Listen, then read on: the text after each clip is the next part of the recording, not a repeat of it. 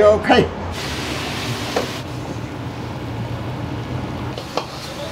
はい、中華丼。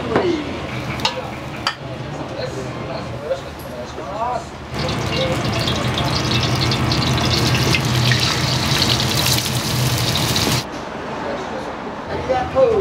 お待たせ。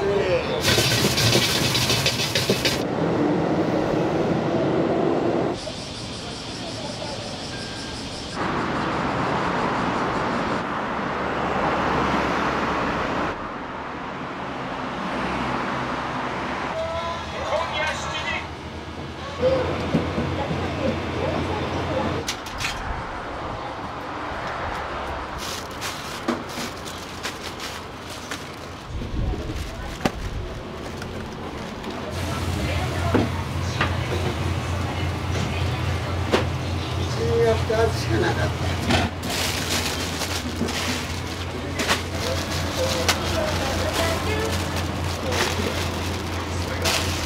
だから安心です。はい、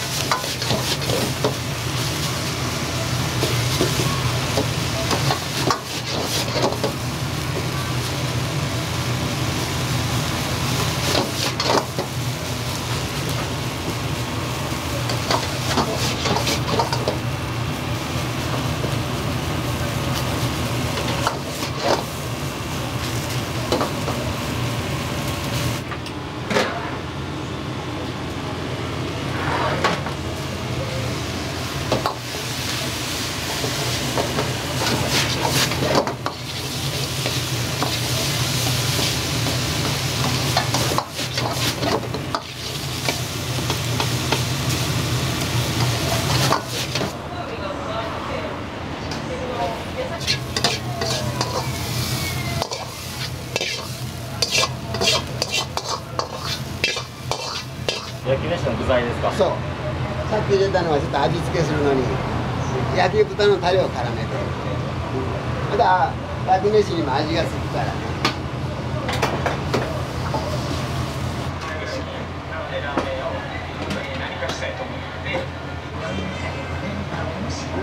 水飲むか。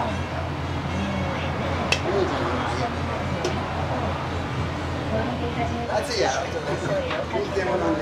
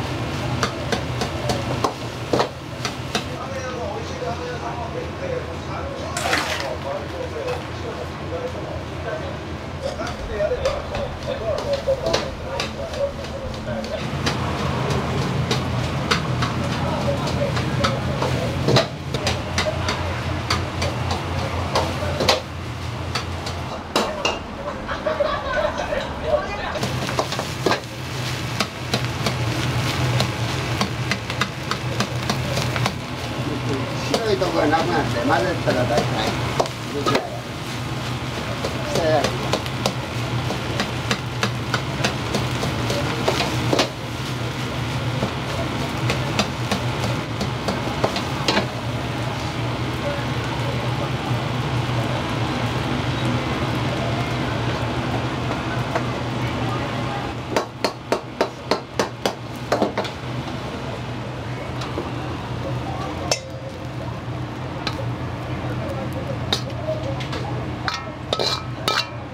これで焼き飯にしよう。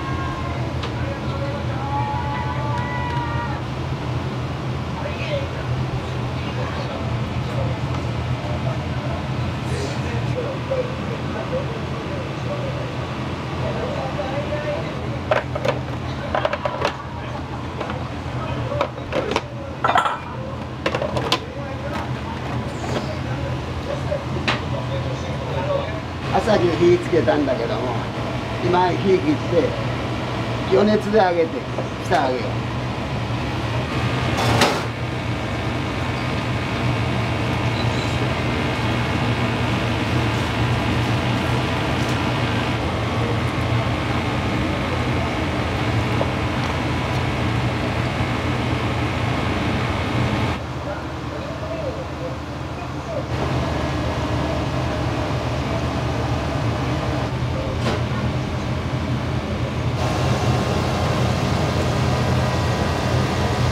これまだ少ないよ。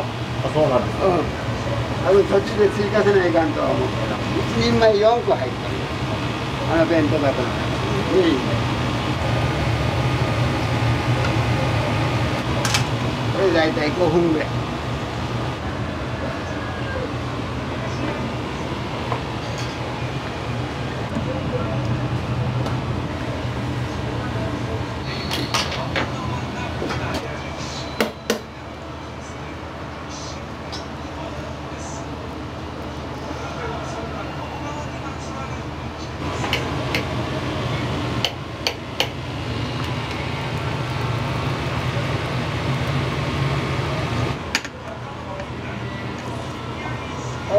ご苦労さん。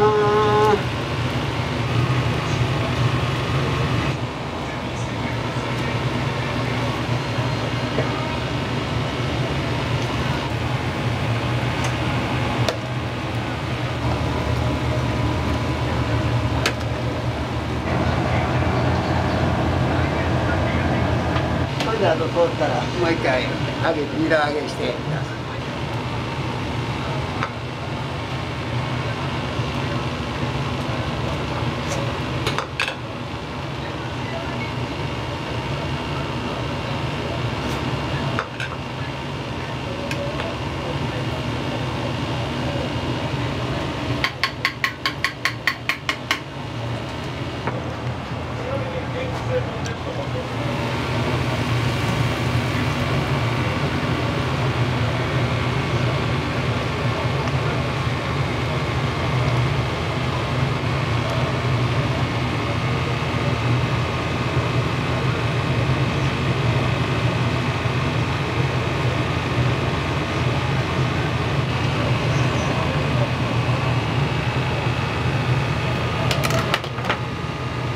昼の麺類以外のお客さんのスープ。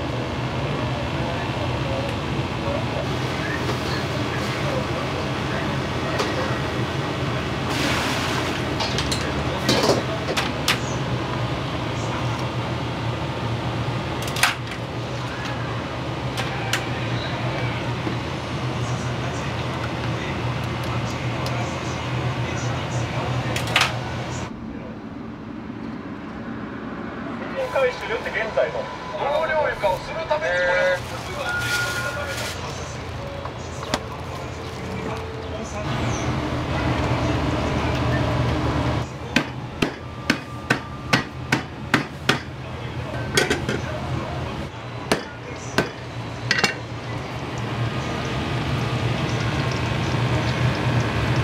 ラー油作ったの。あ、ラー油ですか。そう。自家製なんですね。全部自家製。冷麺のスープがもうほとんど全部自家製。こうやってね、平成元年の1月の19日、34年かな。そう、一人で。昔は2時まで、朝の2時までやる。料理学校出てからね。で、神戸の中華屋入って、辞めてからナンバーシティでちょっと手伝って、それからあと2軒ぐらい、自分でやるためにやっとったからね。だから人よりも早い1時間ぐらい早いって仕込みを全部やってみたい。若い頃はね、やった。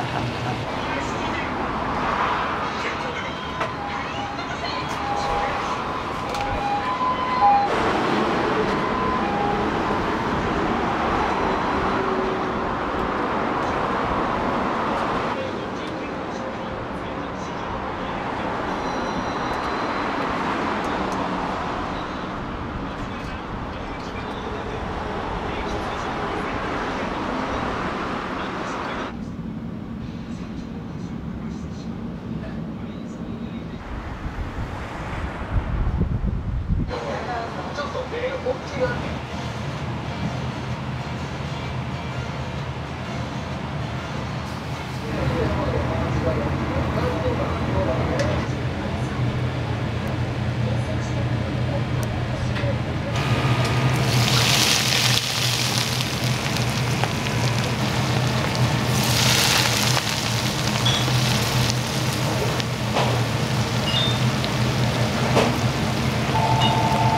い、毎度。はい、わかりました。お気に入り。はい、どうも。特製ちゃんぽんランチ。フライ麺天津飯。アロ。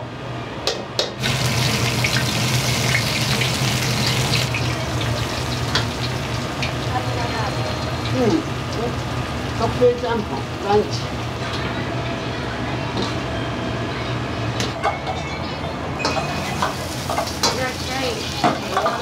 毎度。おはようさん。天津飯と焼きそば。焼きそば持って帰る。フライ麺のね。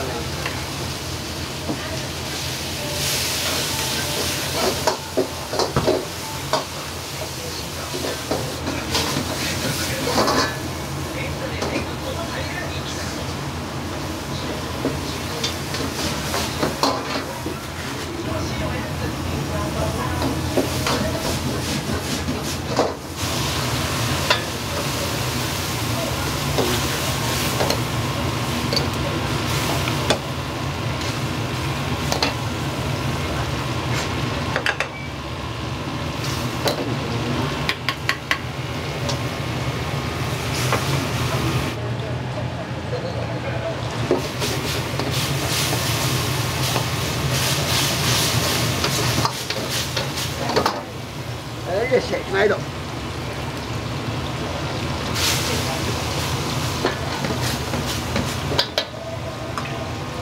ランチ了解です。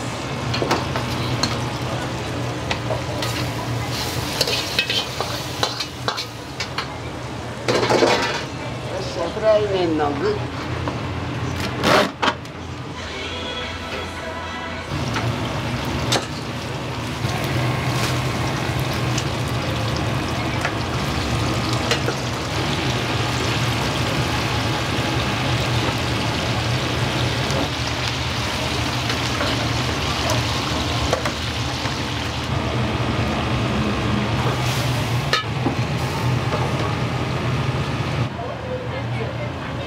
4つもらっとき。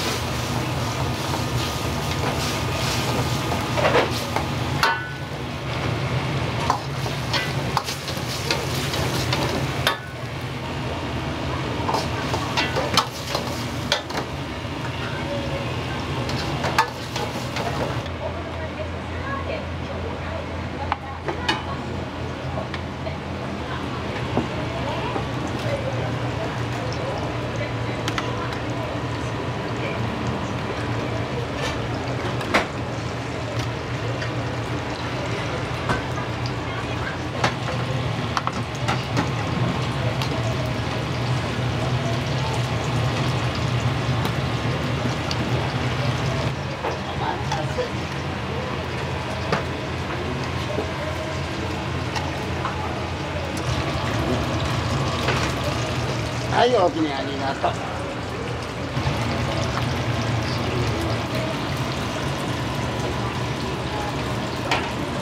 はい、ありがとう。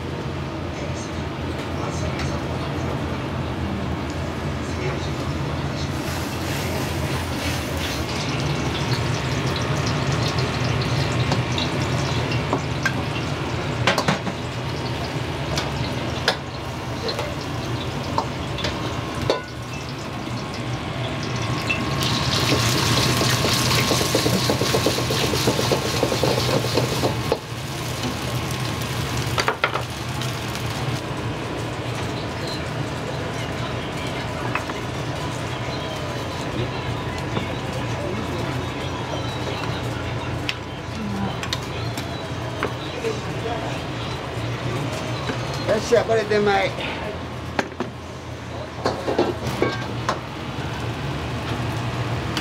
2セット出前。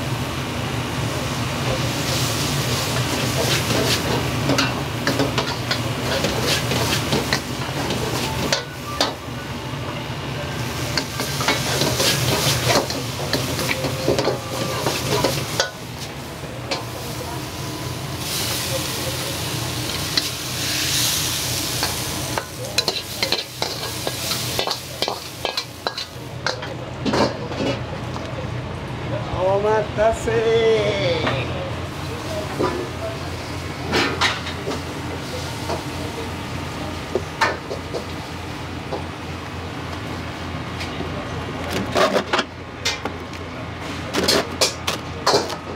赤い月で1時間におよそ110ミリの猛烈な雨が降りました。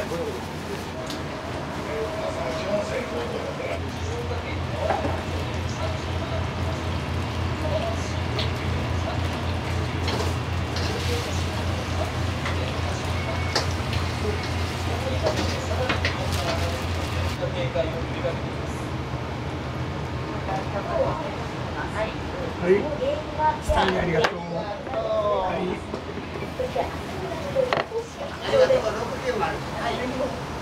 ありがとう。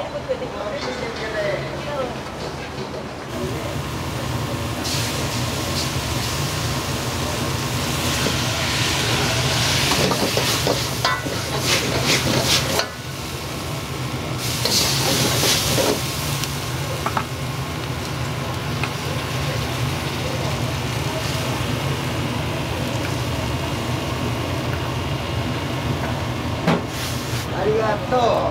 690。ありがとう。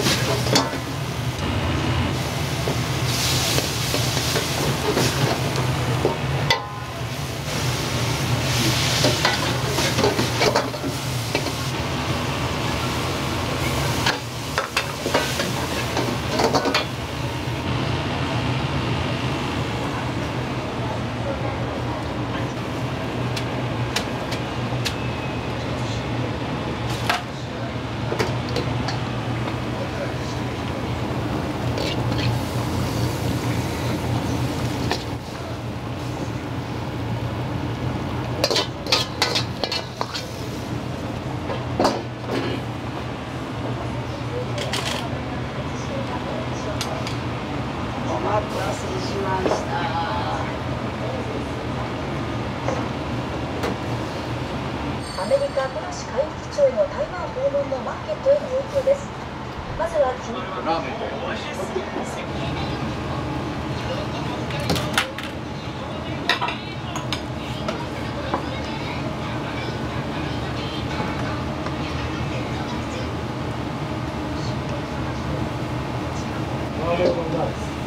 麻婆丼大。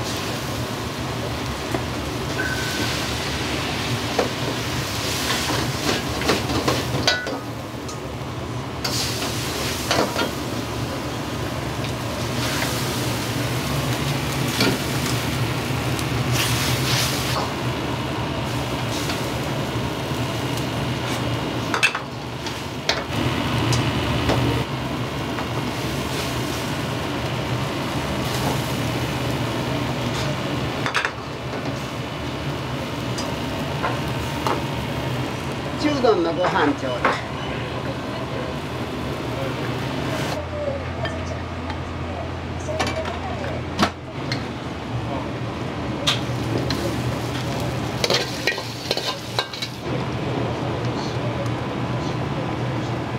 中華丼。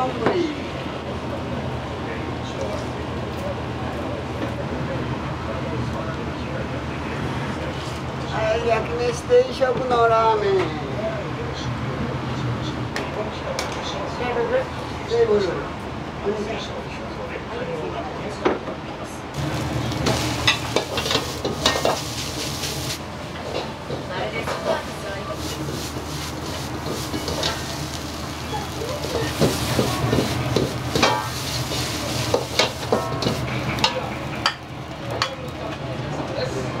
はい、や。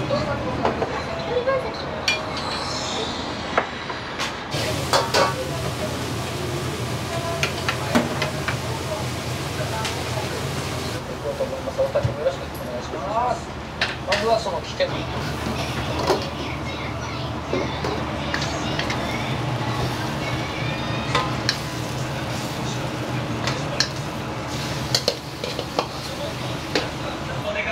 待たせしました。ありがとう。ありがとう。聞いてね。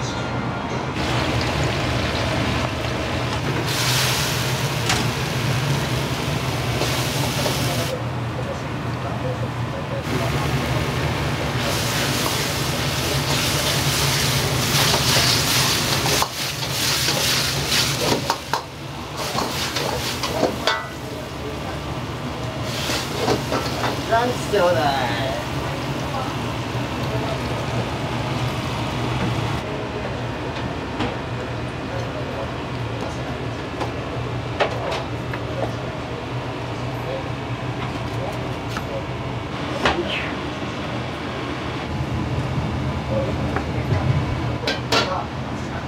はい、お待たせ、ありがとう。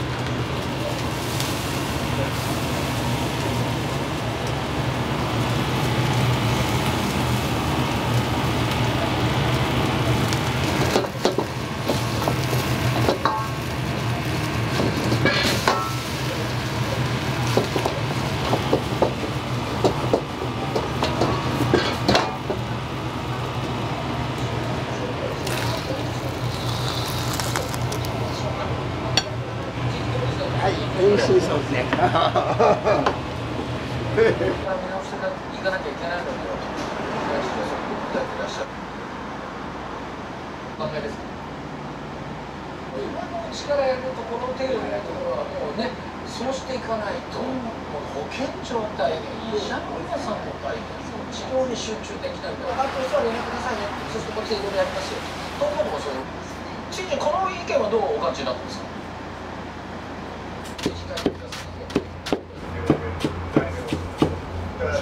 了解。よく来られるんですか？ほんま毎日来てる。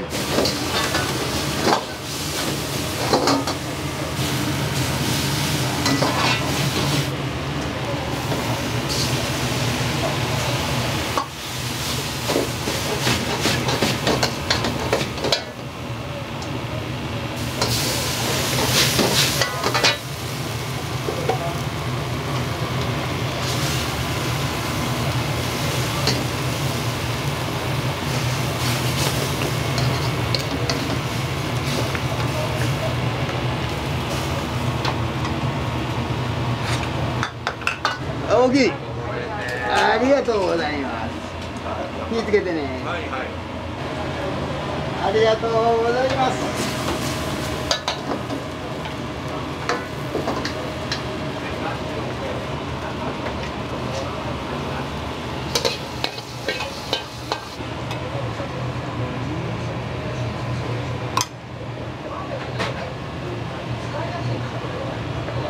ありがとう。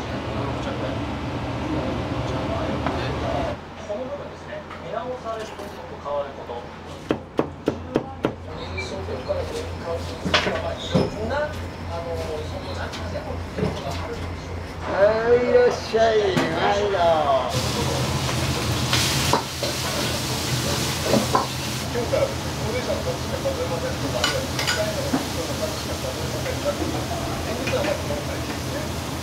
だったら、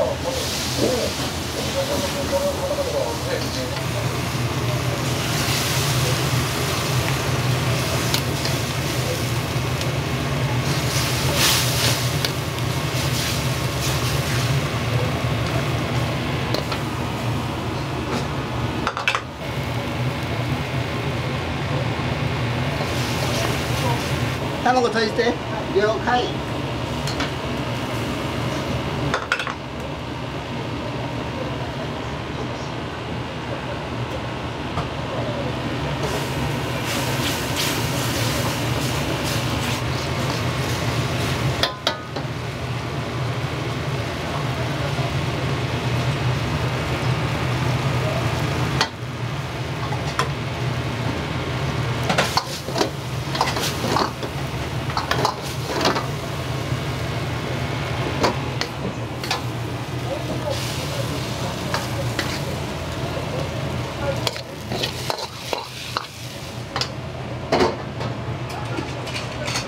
お待たせしました。胡椒、これ塩胡椒使う？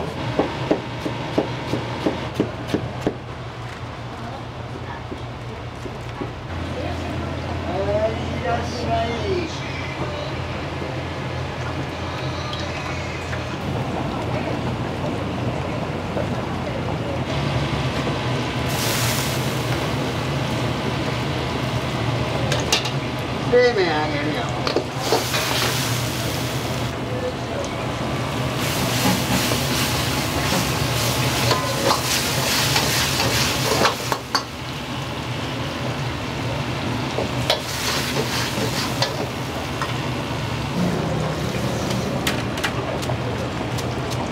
よっしゃー。ちょっと行けたらランチちょうだい。はい。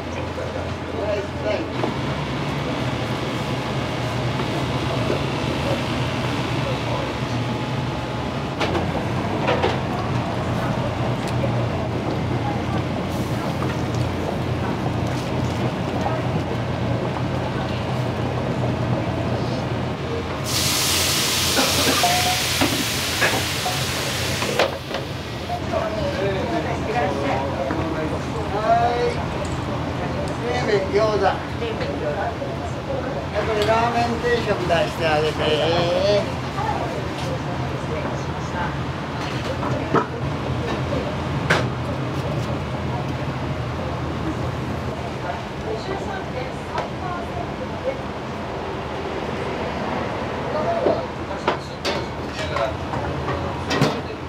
ありがとう。お待たせ。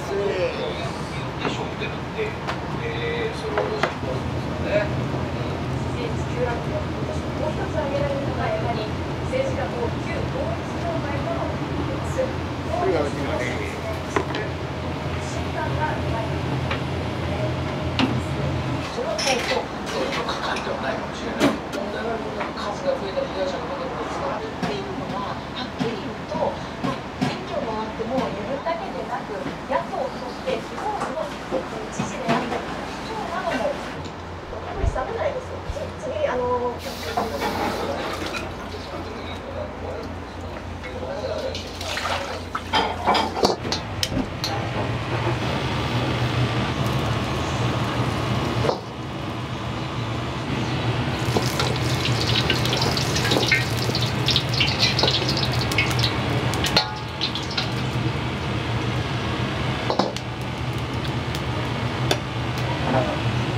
はい、大きい。ありがとうございます。